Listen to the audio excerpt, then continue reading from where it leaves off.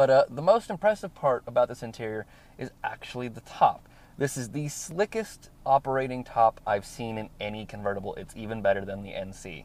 So one single handle here in the middle, flip it, the windows drop slightly, and you just push it back, and you pull down, and it will click. That's it, you're done. If you want to put it back up, it gets even better. There's a single handle here above the glove box. When you pull it, the roof pops up, so you can just grab the handle right there. There's no doing that whole contortionist thing. Handle's right there.